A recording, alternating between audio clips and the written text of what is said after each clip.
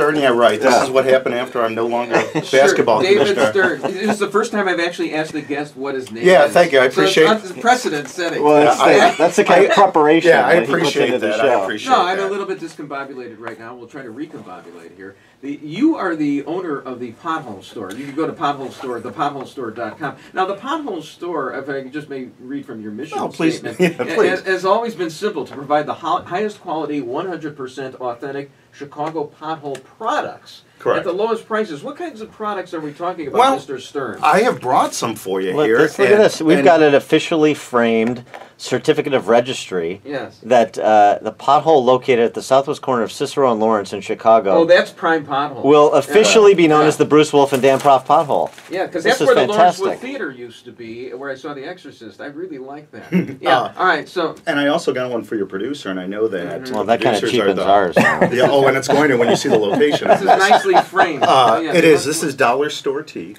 and the Pete Zimmerman pothole is on the northeast corner of Schiller State. That's prime. Oh, it is, and because he's the heart and soul of your show, what is that, it's location. That's Gold Coast. Oh, yeah. There you go. Are a high rent district. When you get pothole products out of various potholes, is there a stratification in the echelons of potholes? I mean, are the potholes better at Schiller State than they are in Cicero? Well, the texture, is that what you're talking about? Anything criteria that you wish to use. It's pretty much the debris you find in the pothole actually is of a higher quality of the Gold Coast versus, let's say, your kind of crappy one. All right, fine. Tell us get into specifics on debris and what do you have from the potholes. Well, here we go. We sell on the pothole-store.com. We sell quarter bags of pothole, and this is legal in all 50 states right here. That is Lakeshore Drive. I got a copy here. This looks like pure pothole. It is pure pothole. Yeah. It is. Smell it. Have you ever gotten an entire automobile out of a pothole? Have I? That's a sinkhole. Do you do that as well? Is that a subsidiary? Well, you know what? You can start that site. Now you're a business consultant. Is that what I'm saying here? You know what? I didn't know your name 5 minutes ago. Yeah, and now I got a limited niche. Okay, here's Skokie Tokie. This is very popular.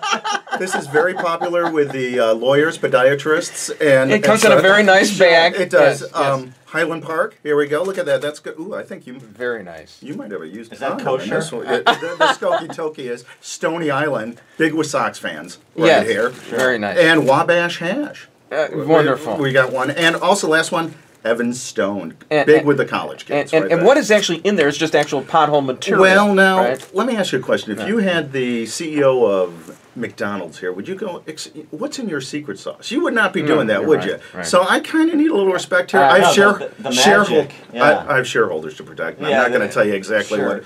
Do you have any competition, by the way? Chipotle? No, that's McDonald's competition. Until I'm broadcasting now, I'm not sure anybody knew about it. So I suspect that there will be quite a few. Now, are you worried about? Are you one of the individuals that calls in? We had the director of Streets and Sand on, Charles Williams. My nemesis. Well, because he's filling my manufacturing base. Yeah, my nemesis. Well, is he though? Because he said that Streets and Sands is receiving nothing but compliments. So I'm wondering if you're calling in to compliment them on the work they're doing so that they don't do more work. You know what? I am giving them a false sense of confidence. Right. There is no political statement here. The only political or any statement I'm making here is I have no marketable skills.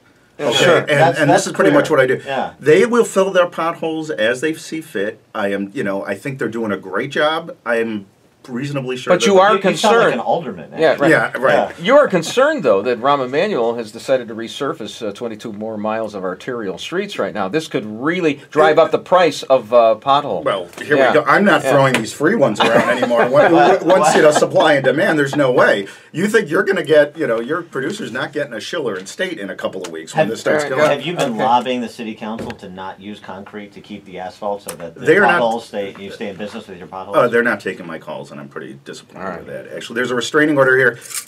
Here we go. There we go. It's called the Pothole Store. You could go to potholes-store.com. Is that a pothole globe? This is a pothole snow dome, and instead of the snow, I was able to recognize that. This is going to be great with the kids. It is great. Don't take that on the plane. Do you have anyone? Let you in. Just give us the last couple of products. Here's that you have Pothole there. Paris. Here's some Hope Sure. Springs Eternal Pothole Paris. Yeah. I got Pothole air fresheners right here. What a way to kick off St. Patrick's Day. Right, Okay, yeah. exactly. Well, right, it's a green little tree. Look at There we that. go. He's going to be on an infomercial with Ron Popeil pitching this. And, That's right. and our most popular item is the Pothole amulet. This is good luck amulet for like, I don't know, $2.99 or something, $3.99.